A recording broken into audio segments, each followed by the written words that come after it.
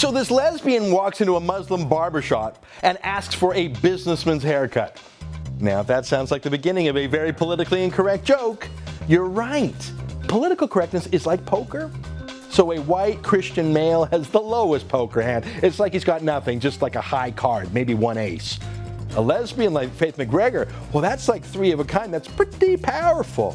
So which is a better hand in politically correct poker? A lesbian who wants a boy's haircut, or a Muslim who doesn't want to give it to her because she's a girl? I'm betting on the barber. All right, you may have seen that segment on The Source a little while ago. That happened while I was away enjoying the sunshine in Florida, not the flurries here in Ottawa. But it does involve the story of Faith McGregor, who went to a Toronto barber shop where all the barbers are Muslim, and demanded a haircut. They said no. She went to the Human Rights Commission, and here's what she has said. I want the shop to be cited, enforced to give haircuts in the fashion they provide, that'd be barbershop style, to any woman or man that asks for one. Of course, the reason the Muslim barbers say they can't do it is they say their faith precludes them from cutting the hair of a woman that they're not related to in some way. So what trumps? Gender discrimination, freedom of religion, or is it something else? Karen Selick joins us now. She is with the Canadian Constitution Foundation, and she joins us from her office in Belleville, Ontario. Karen, you wrote a great piece for the Huffington Post the other day where you said you'd probably side with the Muslims on freedom of religion as a real right, but really it goes deeper than that. Fill us in on the idea of competing rights and how one might win over the other. Right. I mean, I think it was fairly obvious from the time that they adopted the human rights legislation that they were going to eventually end up with competing rights, and the Commission has now finally admitted that they do. But in my view, the very concept of right implies that it is inviolable. So if you have competing rights, one of them can't be a genuine right. If a commission, the Human Rights Commission or tribunal, can award somebody the right to violate someone else's right because there's a trumping, then the one that's being trumped obviously wasn't really a right. Or it's a political decision, as has often been the case. Well, you really can't have rights that conflict with each other unless they are phony rights, artificial rights that have been created by the state. And in my view, that's what most of the rights under the Human Rights Code actually are. I've covered court cases and often read decisions where the Supreme Court will say there are no competing rights, there's a matrix, and they get into language that sets themselves up to be able to side with one group over the other. And the one that always sticks in my craw is the Francophone parents in Quebec who wanted to send their kids to English school. They should be allowed to send their kids to whatever school they want, but despite that being enumerated in the charter, the Supreme Court sided with collective rights and said, oh no, that can be trumped because you've got to maintain the heritage and culture of Quebec. So it's okay to discriminate against these people and force them into a school they don't want.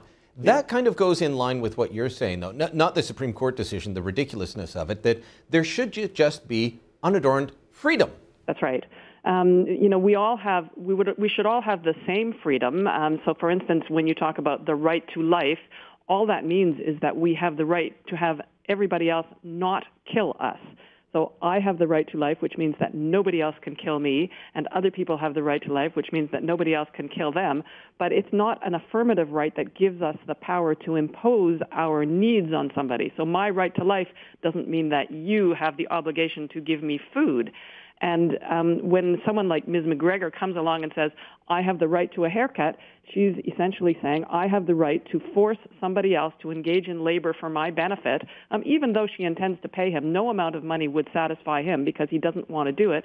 So she's essentially saying, I have the right to this man's involuntary servitude. And in my view, that's so repugnant a position that our human rights code should not be trying to enforce that. Okay, let me play devil's advocate for a moment then. Answer those people that would say, well, then you'll just have someone will walk into a store or a restaurant or a barber shop, and the person will look at them and say, we don't like your kind around here. And it could just be the way they look. It could be their race. It could be their religion, and deny them service. Should they be allowed to do that? Well, the market actually punishes people who discriminate, so that if somebody in business discriminates against customers, he'll lose business. He won't be as profitable as if he didn't discriminate, because he'll limit his own market. If he discriminates against employees, he will limit his possibility of getting the best possible employee. If he discriminates against suppliers, again, he'll eliminate the possibility of getting the best suppliers, the best products, the best variety of things. So it's a self-limiting thing to discriminate when you're in business. It hurts the individual who does discriminate, and it just imposes its own penalties. The number of people who would be willing to do that when they could have greater profits by dealing with everybody, I think number of people who really are genuinely bigoted enough to cut their own throat is very small. But it has happened before, and the human rights apparatus in this country has sided not with people advocating freedom of religion. And I think of the case of Scott Brocky. He was a printer. He was asked to print some very sexually explicit and graphic material for Gay and Lesbian Archives, I believe the group was called. He described it that way anyway. He said it's beyond what he would want to do, and said, no, I can't do this. And the court forced him to do it and to pay a fine. So do you expect that in this case that either the courts or the tribunals will say, you've got to cut Ms. McGregor's hair and pay her a fine? Well, it will be interesting to see, as Ezra says, whether there is a hierarchy, whether Muslims will rank differently from Christians in what they are going to be compelled to do. I know there's a lot of people betting that it will be different from Scott Brocky's case, although really theoretically, these are the same. Both of the business people in this case are invoking freedom of religion. So the outcome really, if the Human Rights Tribunal is consistent, the outcome should be the same. Okay, how do we go from where we are now as a society to where you think that we should be, of just saying, look, we all have the same rights, leave us alone? Because I hear people invoking positive rights all the time, the right to water, the right to adequate food. Once you start saying that, I always say, look, if you're doing that and the person doesn't have water, they can go live somewhere and then demand the government bring them water because they have a right to it, so it must be supplied. How do you turn the culture around on this issue? It really will take a philosophical revolution. I think that this culture is so steeped in the idea that people have a right to something from the state, and they don't even think about, well, where does the state get it from? Obviously, the state doesn't create these things themselves. Itself, the state has to go out and coerce somebody into providing stuff. So, I think it will take a fairly significant philosophical revolution for people to understand that what really is objectionable is coercion, and that nobody has the right to coerce anybody else into providing them with something, and you don't have the right to get the state to go and do it on your behalf. So I like to compare it to, somebody meeting up in a dark alley with two muggers. If you take a vote, the victim and the two muggers vote on who gets the victim's wallet. Well, on a democratic basis, the victim's going to lose and the muggers are going to walk away with the wallet.